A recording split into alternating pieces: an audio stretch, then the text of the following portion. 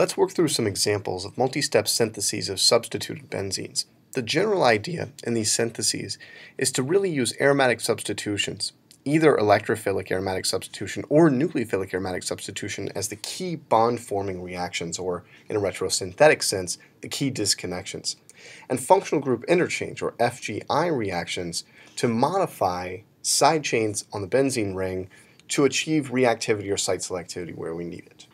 And this could actually be done through a couple of different approaches. We can notice, for example, that the nitro group is a meta-director, and we have the alkyl substituent at the meta position. And so one idea involves first nitrating the benzene and then using Friedel-Crafts conditions to alkylate this nitrobenzene intermediate. One issue with this approach is that this nitrobenzene synthetic intermediate is deactivated towards electrophilic aromatic substitution pretty heavily. This is because of the electron withdrawing strength of the nitro group, which is fairly high.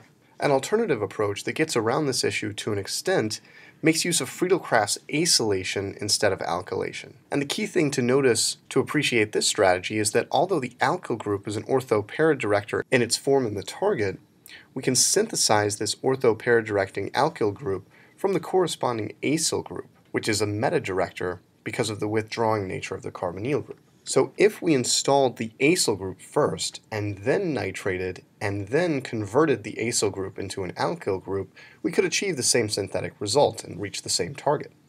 In the forward direction, this means first converting benzene into this synthetic intermediate. This involves Friedel-Crafts acylation condition. We can then nitrate this intermediate with the assurance that the nitro group will appear meta to the electron withdrawing acyl substituent. This compound is our target. We just need to reduce the carbonyl group to a CH2 group, and this can be done through either Clemmensen or Wolff-Kishner conditions.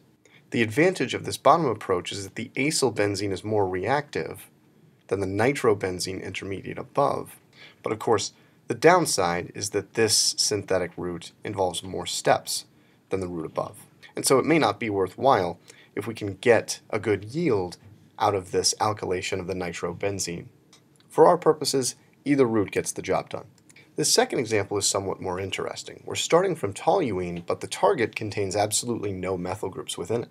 We also see a substituent that looks unfamiliar from an electrophilic aromatic substitution perspective. How can we install the cyano group?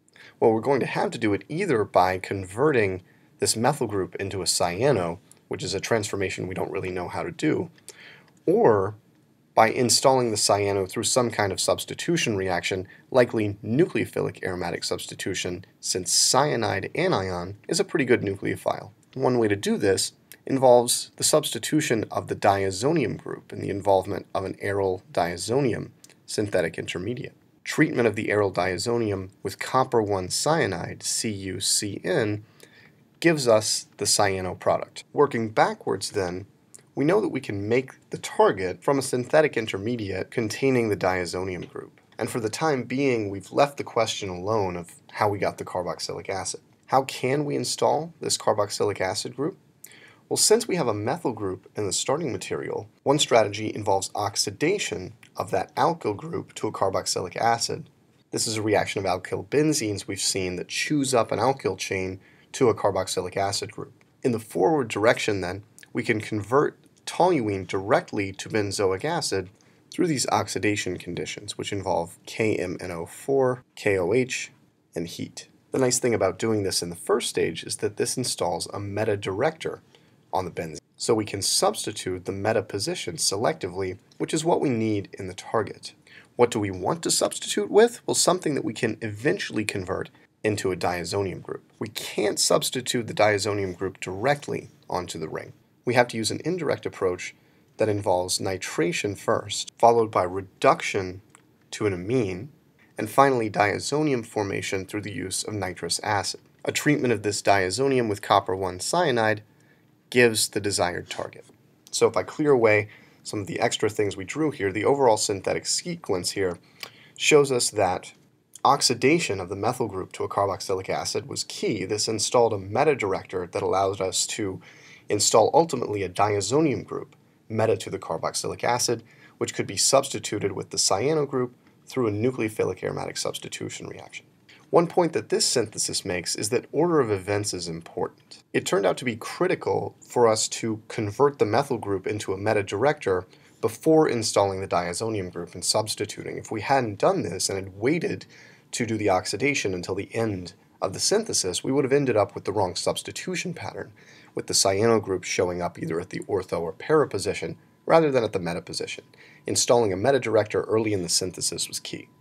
In this final example, we have this intriguing situation where three groups that direct ortho-para are oriented meta to one another in the desired target. This seems like an impossible situation to achieve, and by direct substitution of benzene, it is not possible. If we install, for example, a chlorine to make chlorobenzene, that's going to direct ortho-para, preventing meta-substitution, which is what we want. We can get any two of these groups on in a meta-relationship, provided we can work backwards to a synthetic intermediate containing a meta-directing group. And the chlorines look like good candidates since we can simply halogenate with two equivalents of chlorine in order to install those in a meta-relationship. So in an abstract sense, what we'd like to work backwards to is an intermediate with a meta-directing group here and the two chlorines located meta to that. This can be synthesized then from a starting material that just has that meta-directing group, just using two equivalents of Cl2 and AlCl3. Then assuming we can install that meta-directing group through some kind of electrophilic aromatic substitution, then we can work backwards to benzene.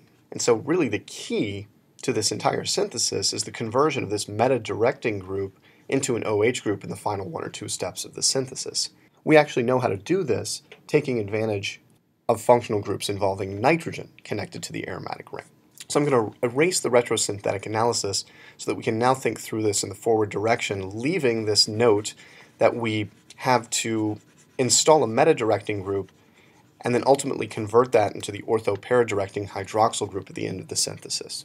A sequence that's worth keeping in mind when you need to do something like this involves first nitrating, installing the NO2 group, reducing to form an NH2 group, and then forming a diazonium group using nitrous acid. What this allows you to do is direct substitution meta to the nitro group after installing it, and then reduce it and convert it to a diazonium group so that you can substitute the diazonium group for a variety of other functional groups using nucleophilic aromatic substitution. In this particular case, we can use nucleophilic aromatic substitution to replace the N2 plus group with an OH group, and that's what we're looking for in the target. So let's see how this works in the forward direction.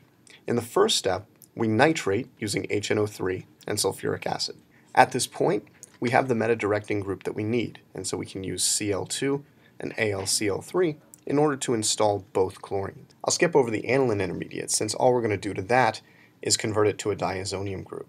What we need to do is first reduce the nitro group to an aniline using tin and HCl, and then diazotize it using nitrous acid, HONO, or the combination of sodium nitrite, NaNO2, and sulfuric acid. This gets us to the diazonium intermediate shown here, and to convert this to the target, all we need to do is substitute the diazonium group for an OH group, and this can be done by simply treating the diazonium salt with water.